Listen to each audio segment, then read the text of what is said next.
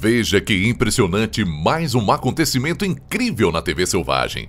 Dessa vez, envolvendo uma aranha e uma cobra em uma batalha intensa. Mas como esses dois animais chegaram nesse confronto? E quem sairá vitorioso de mais um duelo selvagem até a morte?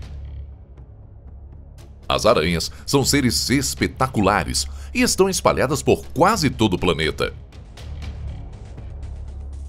Podemos encontrar uma variedade assustadora desses seres. Esses seres são considerados antropódes e possuem 8 pernas. E além disso, possuem presas e fiandeiras que expelem a sua teia ou seda. As aranhas são predadoras extremamente inteligentes e são capazes de caçar uma variedade incrível de presas. E dessa vez, essa aranha resolveu capturar uma presa muito diferente do normal, uma serpente assustadora.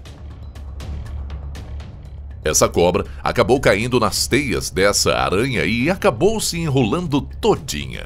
O aracnídeo não perde tempo e já começa a enrolar a teia na serpente. A cobra tenta se soltar de qualquer jeito, se balançando à torta e à direita, mas sem sucesso em sua fuga. Infelizmente, o vídeo acaba e ficamos com essa terrível dúvida. Será que a serpente acabou virando alimento para a aranha ou conseguiu escapar de suas teias? Esse foi realmente um acontecimento incrível que tivemos a sorte de ter sido registrado. O que você achou desse vídeo? Comente e não esqueça de compartilhar com seus amigos.